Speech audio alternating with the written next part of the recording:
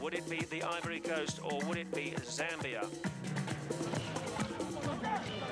Our friends, the Ivory Coast, once again playing in the Tangerine Strip. Early on in this game, it's Ivory Coast with a header against the woodwork.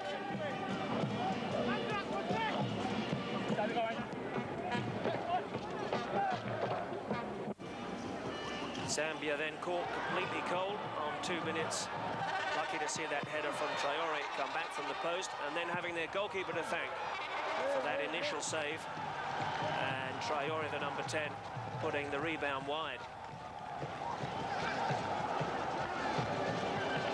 Ivory Coast went into this match without the injured Fofana, but he'd promised to be fit for semi-final duty, hoping his teammates could do the business here and qualify for the Final Four.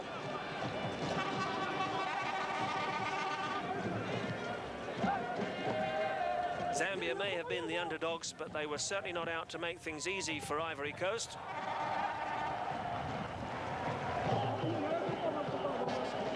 Keeping them for much of the first half at long range, well prepared by their trainer Sam Indlove. Chabala in goal, doing all that was asked of him, and when he was caught out of position, defenders in the right position to clear the danger.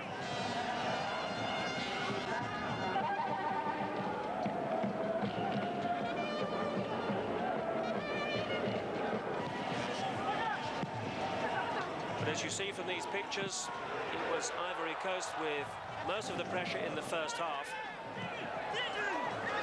Zambia's best chance really spurned when they chose to knock the ball back instead of heading for goal, inexplicably so.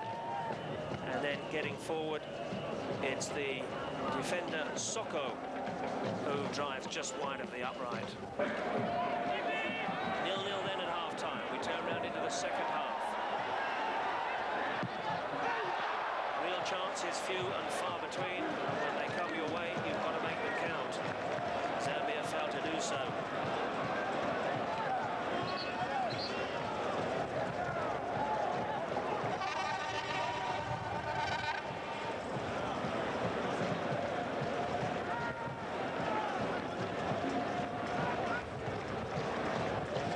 Zambia relying so much on Galusha Bwalya, the man from PSV Eindhoven. The Ivory Coast well aware of the danger man, and he was kept relatively quiet as Ivory Coast go close once again with a shot that's cleared from the line.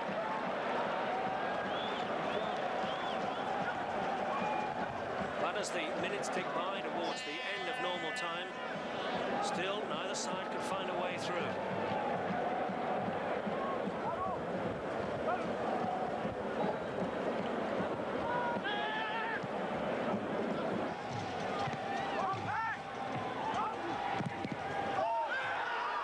So we went into extra time before at last it was Ivory Coast who broke the stalemate.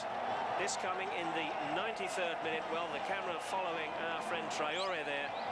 He looks delighted, and after the match was quick to claim the goal.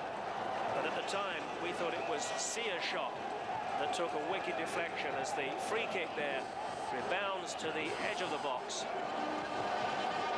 And Chabala at last is beaten in the cruelest of manners. Sia's shot then taking a huge deflection from a Zambian defender, and Ivory Coast finally have the lead. This coming, remember, in the first period of extra time after the sides had finished at 90 minutes 0-0.